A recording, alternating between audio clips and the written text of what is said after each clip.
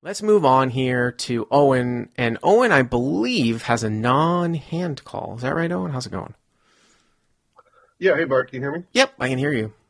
Awesome. Yeah, this is a non-hand question. I was just it's like an etiquette rules question. Okay.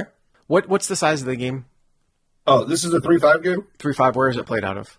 out of Fortune Poker in Renton, Washington. Okay, so it's one of these like max bet games, right? Max It's a bet per spread street. limit game. Spread Yeah. spread So limit. 300 max bet, Okay. 4 bets per street. 4 bets per street. And you're not in the hand, or you are in the hand? I'm at the table, but I folded. I'm just Okay. watching the hand. Okay, and what is, and it gets limped around pre-flop, right? Mm-hmm. All right, so limped around pre-flop. And what's the flop? The flop is the 3 of clubs, Mm-hmm. 3 of spades, and the 9 of diamonds. 3 of clubs, 3 of spades, 9 of diamonds. And what's the action on the flop? So the big blind bets 20. Okay. Both limpers, the middle position, and the button both call. Okay, so 2 limpers call. Yep. Turn comes out the jack of hearts. Okay. The big blind bets 50, Okay. and then again, both limpers call. So both limps call. It's typical, like live poker. It looks like the pot's probably like maybe like 220 or 210 or something like that, right? Yeah, it ends up Yeah. So it ends up being about 500 after the river. Okay, and what's the river? River is the 10 of diamonds. Okay. The big blind bets 150. Big blind bets 150. Okay. Yep. Middle position calls, and the button folds. Mid position calls, button folds. Okay. And And so both players go to table their hands at the same time. They don't really wait for each other. And the big blind table's 3-6 offsuit. which, by And the he's way, got- so he tables 3-6, but the kicker does not play, right? He's going to Kicker chop. does not play, He's going no. to chop with any other 3, right? Okay. Exactly. Yep. Yep. Mhm. And then as the middle position player is flipping his cards over, he flips over the 5 of hearts, and then somehow the other card gets stuck to his finger or whatever, and it falls off the table into his lap. So And- mid position tables the 5 of hearts, and then can people see the other card No, the other card is in his lap, in his lap? Okay. right? And so he quickly reaches down, grabs it, and throws down the 3 of hearts. Okay. So he has 5-3. Right, so they have the same hand. Okay. So it should be a chop, right? And somehow the dealer didn't notice this, and he starts to chop up the pot. Didn't notice what the card was in his lap. Yes. So why would the card being in his lap have anything to what's happening here? Is there some rule that I'm not aware of at this card room? Well, in this card room, yeah, if your cards go off the table, your hand is dead. And that I don't know if this does is that the rule include everywhere. does that include on your lap? I've heard that in some places if the card gets onto the ground, it's dead. But here, I guess they interpret it as if it goes into his lap, it's dead.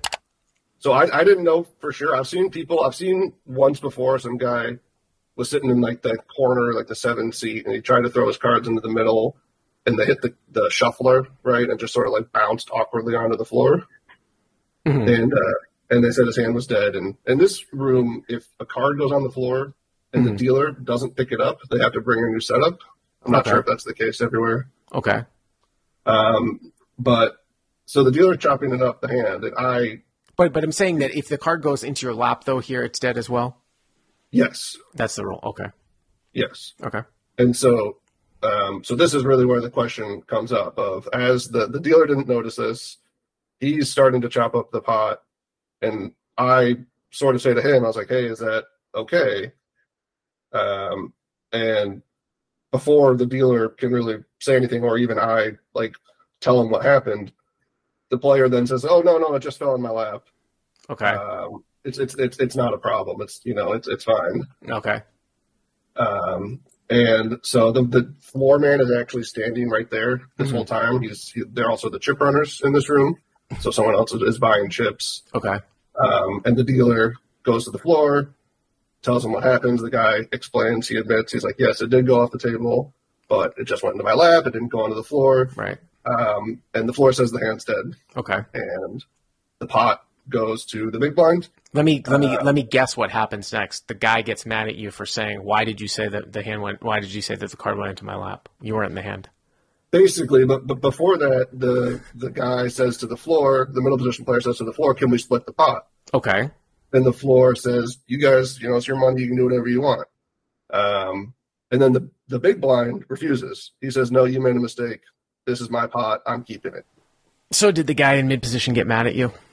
He did. Yeah, Yes. yeah. This is a really interesting one because, I have very, very strong feelings about people tabling their hand, right? And, I think the general public has sort of come around to my view, although there are some people that still think that, like, you know, that if you're not in the hand, you shouldn't say anything. Where I say, and it's clearly actually written in several types of original sort of poker rule books, that if somebody tables their hand and the pot is sort of shipped to the wrong person, it's your duty to speak up. It's your duty. But on the other hand, if someone's just like holding their hand up and they don't say anything and you tell them that they have the winning hand, that's in really bad form, really bad etiquette. Comes up sometimes in Hold'em. I see it a lot more in Omaha High-Low because people can't read their hands and somebody's trying to find a low. But this is a situation where we're not dealing with tabled hands. We're dealing with like a rule where if the card goes off the table, the hand's dead. But because it was so quick and it went in the guy's lap, nobody noticed it. But you spoke up and said, "Hey, the card went into his lap." Right. Is it So your I sort is of have it the your same duty to thought. do? The question is it your duty to do that? Right. And so that was sort of, I had the same sort of thought as you did, right? Where my Yeah, sort of ideal of one to speak up is if the dealer makes a mistake, right? Like I think the player should speak up, right? Exactly. Like if the dealer reads two right. hands wrong and starts pushing the pot the wrong way, right? I think everyone at the table has a duty to speak up and say something, Hmm. as opposed to if a player makes a mistake and mucks a winning hand, you shouldn't do anything about that. So in the moment, I sort of interpreted this as like, okay, well, this is a mistake that the dealer made, not a mistake that a player made, Yeah. and therefore I should say something. I don't know what the answer is. I'm sure that we're going to get some YouTube commenters in here. And I would say that, let's say that like only 20% of people disagree with me when I say it's your duty to speak up when the pot's being pushed, right, to the wrong player, when all the hands are tabled.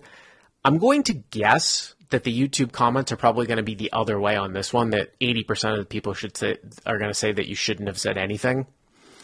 I understand. I mean, you laid out your logic, sound logic, right? Mm-hmm. If you were to ask me what I would have done, first of all, I don't play in a room. I don't think that there's any, not that I know of. So whatever room that I would be playing in, I wouldn't know what the rule is, so I wouldn't say anything.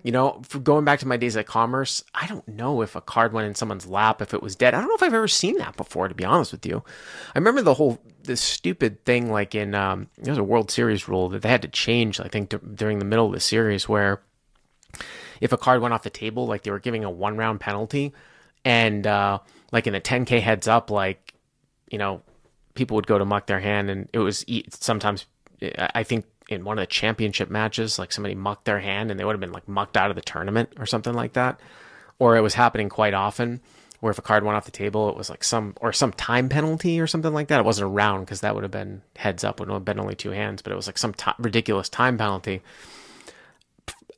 First of all, personally, I'm not a huge fan of that rule.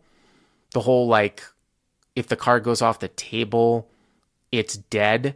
Like, I think that there's some nuance here where you could say possibly, like, if somebody mucked their hand off the table, it's absolutely dead. But when the card sort of gets to showdown, like when all the action's complete at the end, and somehow when somebody, goes to show down their hand, and this might happen like 1 out of like 10,000 times, like you flip your hand over and like one of the cards like goes on edge and rolls off the table.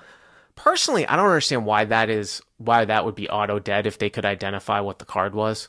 I think it's one of these situations where, and I don't know if that was the rule at Commerce, because like it's one of these situations where if you told the floor guy what you had, right, and that was the card on the floor, right, and then the floor guy could look at the rest of the deck. It's like one of these things that could be easily resolved. Let's say that I had the winner and one of my cards went off the table and I knew what the other card was, and I told the floor, that's my card. Floor goes to the table. He looks at the card. That's the card. Then he takes the stub in the deck, counts all the cards, and that's the card that's missing, is the card that's on the ground. I don't know why that can't be resolved. I'm not not that that's really the issue here, because I know that is what the rule is, what you're saying in your spot, but I don't know if I would have said that. I'm not going to get on you for that. You know what I'm saying? Like, I can't have a clear cut answer for you. It is an interesting type of situation where I do feel very, very strongly that you should speak up when somebody's cards are not tabled. And what you're saying is that that's a dealer mistake, or excuse me, when someone's cards are tabled and the dealer's pushing somebody the wrong pot, right? That's a dealer mistake. And you're saying that this is also a dealer mistake because the dealer didn't see the fact that the card went off the table, right? Am I summarizing your point of view?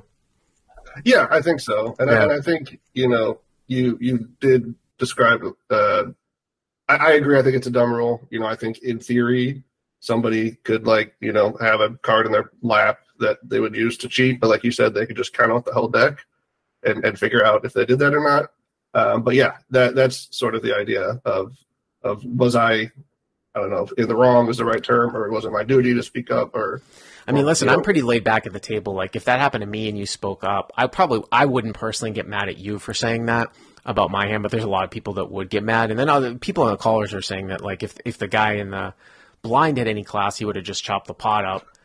Right, and that's what I said to this guy too. I was like, "Hey man, I'm sorry that I said something and then it cost you the pot, but if it was me, I would have chopped it with you, no problem." John McGuire in the live chat says this is one case that you let a minor infraction slide. Don't be that guy, quote unquote. Yeah, Yeah. I mean, it's an interesting. Justin Case has agreed the dealer makes an error. All players have an obligation to speak up. Yeah, that's one that I haven't necessarily thought of. I think they probably should have chopped the pot, but the guy in the blind has every right to take the pot, just like right. By the rules of that just by game. the rules. But sometimes, sometimes we do things to make the game straight and make the game friendly. But it's an interesting Yeah, one. and Thank I you. got sort of basically 50-50 reactions from other people I talked to around the room. People are Yeah, saying, you weren't in the wrong, but I might not have done it, and then some people saying like, "Oh yeah, you have to say something." So yeah. Huh, interesting. Thanks for the call. hopefully it doesn't come up again. Yeah, thanks for the call, Owen. I appreciate it. All right, thanks, Bart.